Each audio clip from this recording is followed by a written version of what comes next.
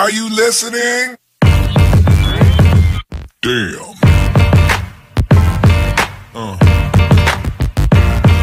Yeah. Yeah. Third time. Third time's a charm. Another episode of Trash Talk. I'm Damian Hill. With me, as always, is TJ O'Connor. Tonight on Trash Talk, what we're talking about is the consequences and the benefits of cross-training with other training partners and other gyms. And before I get into what I mean specifically by that, got to go over the sponsors of the show: Valhalla Combat Sports Incorporated, Ink Shrinks Tattoo out in New Brighton, Minnesota, Origin Wellness CBD, the Striking Institute, Spartan Martial Arts, James Clark Sports Psychology and Hypnosis Therapy, The Fighters, and TJ's mom. How you doing tonight, TJ? I'm doing good, man. I got some good sleep last night. How you doing? I'm doing good, and that's actually pretty good to hear that you got some good sleep, because there's going to be rare occasions of that. Rare. So I guess to start it off with the question, I'll ask you first, and I guess some of the negative sides of cross-training, and by negative sides, because some people might not understand, I mean how coaches might interpret it, how other teammates might interpret it, the fact that you might be you might cross-train with another gym or another team and have a good relationship, but then another guy on one of your other teams only trains at one place, and they might be fighting a guy who cross-trains with you. And I guess all of those types of things, like what do you see some of the negative aspects of it? Man, I think obviously the first one that most people think of, and the one that worries most people, I think, is, well, what if I train with the guy and I show him what I got, and then we have to end up fighting down the road? Something like that. You know, you might be training with a future competitor. A lot of times you see guys train after competing with each other. But with it being, you know, MMA is such a big thing on the national scale, but, you know, locally, shit, we have to fight against each other. You know, that's kind of how things work. So guys kind of get that. And then you mentioned the coaches as well, and it's far from always the case, but you know, there is sometimes where coaches, you know, they get, I feel protective is a good word. You know, it's just, you know, it's their fighter. You know, I showed him how to do this jab. What if he goes over there and they're like, well, no, that jab's stupid. You need to do this. And it's like, well, no, he's going to discredit my teaching. And I don't think that's ever the case. But, I mean, when you talk about some of the negative consequences, I think those are the things that come to people's minds. Yeah, I mean, and then we all heard stories about, well, I guess it's not really poaching if you already train at a gym, but I guess what I mean specifically when I say poaching a fighter is when a guy's already committed to cross-training, they understand the benefits that both gyms are giving, but then there's one of the coaches that might have a little bit of a better connection, whatever the connection is, and I don't, you know, whatever it is, says, hey, if you don't train here full-time, then I'm not going to give you these opportunities or let you take advantage of my connections and things like that, which is kind of fucked up. But it's not something that's outrageous to believe happens. And it's not like that I blame the coaches for that either too necessarily. I don't like it, but at the same time, like if these coaches have spent all this time developing these relationships and they give an opportunity to a guy who's basically using them to get the opportunity, who's just going to abandon them after they get it, that's bullshit. That's where I can see the coaches part, you know, why, and that's partly why they get so protective too.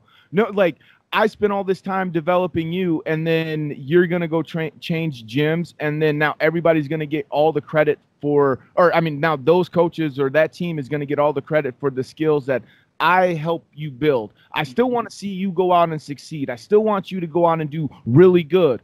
But I also am trying to make a career of coaching. And if you're not giving me my credit for what I did, then I don't want to help you out that much, you know, and it's so fucked up to say, and I've said it, but I understand that feeling. Oh, it's a real thing. And I've said it on the show multiple times. Fighters in general are very sensitive people when it comes to, you know, all sorts of facets. It takes a lot. It's emotional sport. And let's be real, a lot of coaches, former fighters, it transfers over. I mean, you get protective. You want to see shine. And I think ultimately it's going to come down to the fighter, and the fighter has to state their intentions. I mean, if you're at a gym and you say, coach, you know, this is my gym. I love this place. But, hey, they got good guys in my weight over there. I want to go over there a couple times a week and see what I can, and test myself, broaden my horizons. I feel like as the head coach, you want to honor that.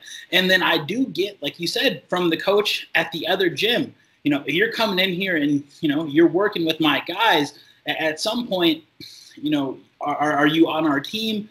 Are you not? Because there's certain things I want to show certain guys. And I mean, it's a really delicate thing. And, at the end of the day, it's going to come down. There's certain fighters. The fighter might ultimately go, I want to go to this gym. And there's going to be guys that are like, no, this is my home gym. At the end of the day, if you don't want me to come here, I respect that. And, if a guy's going to leave a gym, I don't think it comes down in, I got to think of how I word that. It does come down to the coaching, obviously, but it's the fighter's decision. I don't think it's the coaches per se saying, oh, well, if you want to come here, you can't be there. But, if they do say that and the fighter makes that decision, I think that's still ultimately on the fighter, whether the coach gives them that ultimatum or not.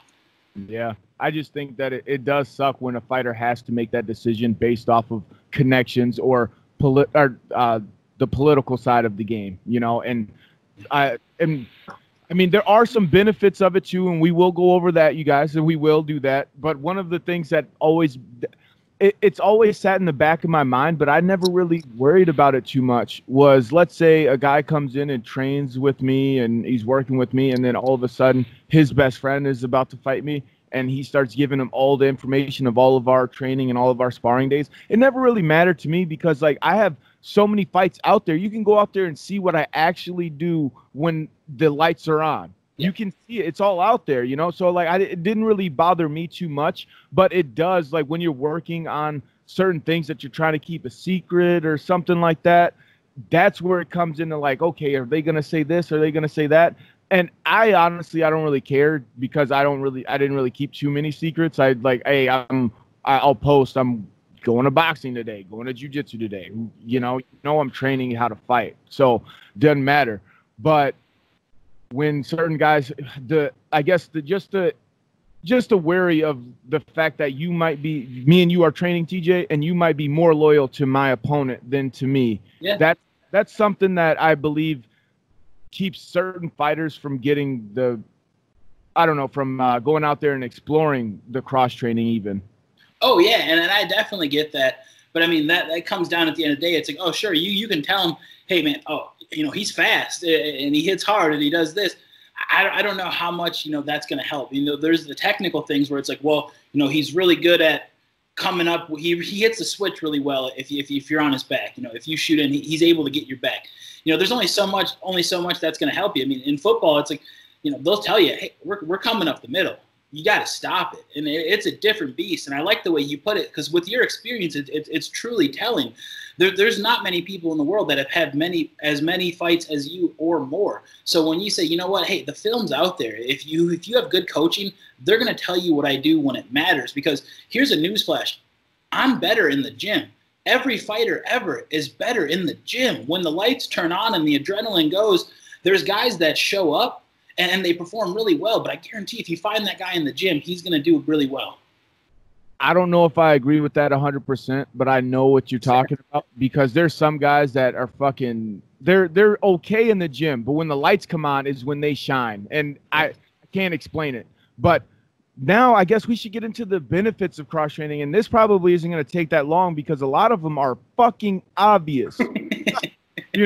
One, I just want to start off with this. The fact that when you're training with certain guys all of the time, like TJ, you're way better than me. Every single day we train, you're better than me, but I start to pick up on your habits. I start to pick up on your routine and things like that, and I start to be able to pick apart. Now, you are still one of the best strikers in the state or in the world even, and I get the better of the exchanges sometimes because I know you always come with your lead hook after you throw your straight, and I'm waiting for it. So a little bit more, but I see you every day. Or I catch you in a reversal in jiu-jitsu because you always put your pressure to one side. So I get that reversal almost every time. But to say that I'm better than you because of that isn't necessarily the case, and that's one of the things with cross training. You start to see other aspects. Maybe you start to think like, oh, TJ's a higher belt than me and I reversed him today, or he's been striking longer than me and it was able to counter him today. So you start to get this false confidence that you're better than what you are, and not recognizing the fact that you are just picking up on your training partner's habits. Then when you go against somebody else who you've never trained with, never worked with, who has different habits, different tendencies, different fates, different fakes, and all of that, now you get your ass whooped or you get shocked. And you don't want that. The first time that to happen is in the fight. So it's good to go out there and work with different training partners. And that's one of the main benefits, I believe. Oh, of course. I mean, no matter what position you are at in the gym, it helps to get a new look. Whether you're the guy that's you're the bottom of the totem pole, you're the guy that gets beat up in the gym. Well, hey, maybe you get a new look and you go against a guy you can beat up, because that's ultimately going to help you grow. Or you're the best guy in the gym. All you do is beat up on your training partners in a good way. Obviously, I'm not saying you're being an asshole and knocking them out, but you beat up on your training partners. You're the best guy in the gym. It's not on paper, but everybody knows it. It's great for that guy to get another look. It's not saying he's too big for his fishbowl, he needs to go to a new gym. Well, no, he just needs to get a new look. He needs new timing. He needs a new rhythm. He needs just a new partner to work with sometimes. And I appreciate your hypothetical situation there, but, in all reality, I was on the real side of that. I got a chance to work with you every single day. And it got to a point where if people came in and watched it, I held my own sometimes. And, not toot my own horn. If you watch it, it's like, oh, man, TJ's pretty good. That's not the case. I got a chance to work with Damian every day for 8 years straight. Like you said, you develop that timing. You know what comes after what. I know it's a 1-3-2 and then a head kick. So you might throw the 1-3-2 and then I duck the head kick. It's like, damn, his timing's good. It's like, no, I knew that was coming. And some my combos, dude. but sometimes you need that other look. And it's not saying that I need to work with people that are better than Damian. You need to work with people that are different, because they have different timing, they have different movement, and you develop so much as a fighter that if you're working with the same guys, whether they're the best guys in the world, ultimately you're only going to get to a certain level. You need to branch out, and sometimes you need guys that are better than you. Sometimes you need guys that you can beat up on, and that's that's obvious stuff. And it's not something, like I said, and when I say beat up on fighters, I don't mean with malicious intent. Sometimes you just need a guy that you can keep at a jab distance. When his hook's coming, and you can hit him with the left. It's the kid brother of the gym. Every gym needs the kid brother. And the kid brother has a littler brother than him. There's always a guy. There's a family, dude. So. But one of the other things too that I feel like, because the benefits are there and they're so clear, but there's some that are underlining, or I guess that you won't necessarily see unless you actually start to do it. But the relationships you build when you are doing cross training, when your relationships with other coaches, with other fighters at other gyms and other teams, fighters and coaches are always getting offered fights, right? Let's say, TJ, you get offered a fight and we're at the same weight class, but you're not able to do it because of other obligations, and no one on your team is able to do it. But I cross-train with you, and you're like, hey, Damian's around that weight. I don't know if he'll do it, but he might be the guy. And you tell that promoter that I'm the guy, and they hit me up, and I would have never gotten that opportunity otherwise. And it's all because you had seen me at the gym. Maybe I didn't even come cross-trained with you. I came cross-trained with someone else at the gym, and you seen me there, and you liked the work that I was doing. And everybody, when they get asked for a recommendation for a fighter, no one wants to send them a turd or send them somebody who sucks. They want to give somebody somebody they believe in the opportunity, and to get that recognition that somebody else on another team believes that I have the skill, and then passing on an opportunity to me that, I mean, if I would have stayed at home, I would have never got. Closed mouth don't get fed. You know what I mean? And that's an old saying. And I feel like that's something that people don't necessarily see or understand fully, the aspects of that, because it's not always what you know. Sometimes it's who you know, or who knows you. Oh, man, 100,000%. And this is going to, and to the untrained mind, this is going to sound like I contradicted myself earlier, where I mentioned, it's such a big thing, but, locally, unfortunately, you have to fight each other, and that's how you build up. But on the reverse side of it, it's a local bubble, and sure, you have to fight each other, but the relationships you build there are ultimately what are going to help you in the end, because the goal for every single guy, no matter what gym he is to get out of that bubble. You want to get onto that big stage, and as soon as they do, you see that support come from whatever gym it is, because ultimately you want to see that. And that guy may have fought your teammate at some point, and if he's making it to the bigger stage, chances are he won. But, you're looking at that and you still go, I want to see him do his best, because, it's a family. You fight with your brother sometimes, but when your brother goes and slides on that chick, you're his wingman. You're like, hey, get it, let's go. And that's what it's about. It's building those relationships, because like you said, you might fight, but that doesn't mean you have to hate each other. And hey, you might be friends with a guy at another gym who's going to fight a guy at your gym who, Damian has fought many of people that I had known and respected. And when they fought, that didn't mean that I automatically hated that person. You keep your distance because you understand, what's at stake. Obviously I'm literally in Damian's corner. I have to do what I can to help him win. But before and as soon as the fight's over, the respect is nothing but there. You want to see them in. And ultimately, during the fight as well, it's not like, oh, go out there and hurt them. It's go out there and get the win, be the better competitor, because that's what the sport is. And, is there great when there's animosity? 1,000%. I love it. That sells tickets. But it doesn't mean that it has to be fake. And by growing out, and sometimes it is going to be real stuff. I'm gonna have to disagree with you again, because when you say like no one's going out there to hurt each other, dude, I was trying to hurt the motherfucker every single time. I was trying to fuck them up. I was trying to hurt them. I'm not, but it is a competition. But at the same time, it's not like I didn't understand the fact that, hey, this is a competition. I'm only trying to fuck them up because we're competing against each other. And as soon as it's done, how you said that there's nothing but respect after win, lose, or draw. And that's how it always has been. And then afterwards, you usually have a little bit of a better relationship. Always. And two, I've trained with multiple people that I have fought. I've won and lost. Whether I'm trying to hurt them in the fight or not, I understand that it could be a benefit to work with this person later on, no matter what. And that's the bottom line. And I feel like we kind of touched on everything. This might just be part one of a part two, because I feel like there's so many other things that are kind of circling around in my head that we could touch on, but we just don't have enough time right now. So anybody else who has anything to say along with what we said, if you have anything if you agree, you disagree, let us know in the comment section. Reach out to us. Let us know, because we'll have you on the show. Let's talk about this. I'm willing to have this discussion, and I'm kind of curious to see how other people feel about it. Before we do wrap this up, you know what to do.